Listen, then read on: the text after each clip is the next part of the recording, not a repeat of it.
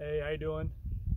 Most of you will probably stumble on this video because you might have been following me on Instagram or know me in my personal life.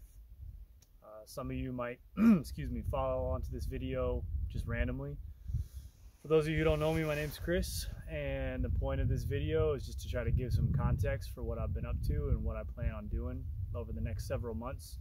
And for my friends and family watching this, you kind of know, most of you kind of know, or some of you kind of know the background, but just if you weren't familiar with it 100%, I just wanted to make a video and just kind of go into a little bit further detail as to what in the world I'm doing right now. So basically what I'm planning on doing, what I intend to do is take a year off of work, maybe even more, and travel around the country, and I'll kind of come back to that in a little bit about what I hope that looks like.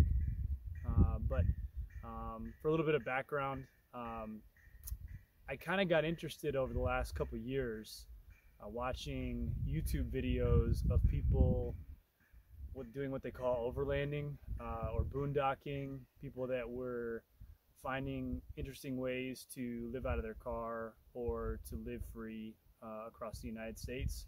And that idea really spoke to me.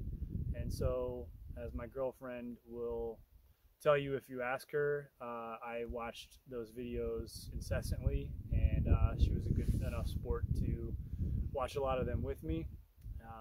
And that interest didn't wane at all over the last couple of years. And so it just kind of stayed in my head, and I really wanted to try to figure out a way that I might be able to do something like that. And I knew it wasn't going to be instantaneous. I knew it was going to take a little bit of planning. And so what I basically did was work my tail end off and try to save up as much money as I possibly could. Those of you who know me know that my interests have changed over the years. They tend to change a lot, in fact.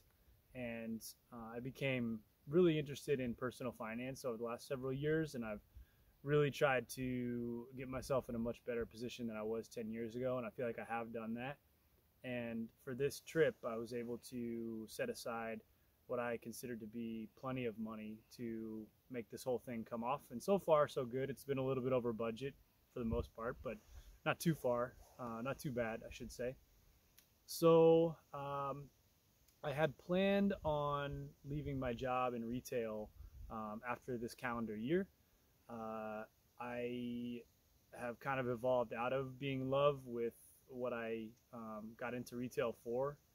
Not that I don't appreciate health and wellness and the food production systems in this country and where food comes from, but it's just not what I read about. It's not what I talk about anymore. It's not what I'm really super passionate about. So I felt like it was time after nearly 10 years to change direction. And before I did that, it felt like the perfect time while I'm still hopefully relatively young. I'm 40, full disclosure.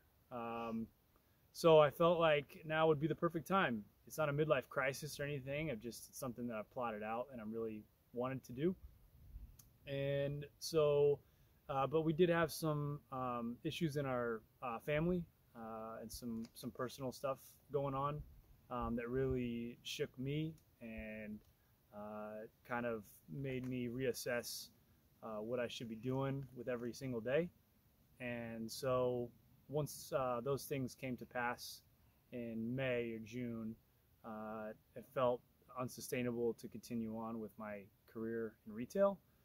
And so I worked all the way up until the end of July, and then made the leap and left my job. Spent 10 days more with my beautiful girlfriend in Hawaii, and then traveled back to the Midwest. And I bought the car that you can kind of see in the background that you've probably seen on the Instagram photos and stuff. And spent about a month in Indiana, ripped out the back seat and made a lot of shelves and all kinds of fun stuff in the back of the truck. And then bought the rooftop tent, which has been awesome. And I'll make separate videos about both of those as well, just to kind of know. A lot of people that know me have asked for a little bit more about about those two things. So that will come for sure, not too long from now. Yeah, and then finally was able to head out. I think it was September 10th, and it's been just over a couple of months now that I've been out on the road, and it's gone great. I mean, it's been really everything that I wanted it to be so far. And the person who is filming this is my girlfriend, and she's able to come out here for a couple of weeks, and she's been a good sport because it's pretty cold right now. We're in Vermont, by the way. Yeah, this is my first day ever being in Vermont. Lovely. We got really lucky and got a really nice campground, but it is pretty cold, so we're bundled up and I feel like we're gonna make it through the night with no problems. But yeah, I've been through Ohio, Pennsylvania, and now this is kind of a chance to tour around New England. And then I'm going to fly back with her to Hawaii to spend the month of November with her. And then I'm going to come back to the contiguous 48 and resume my travels. The plan, such as it is to, once I get back to the truck in December, head for the Carolinas and the southern states and kind of work my way across, going from east to west across the south. And then during the spring kind of head up along the west coast, and then during the summer months and fall kind of zigzag my way back towards Indiana.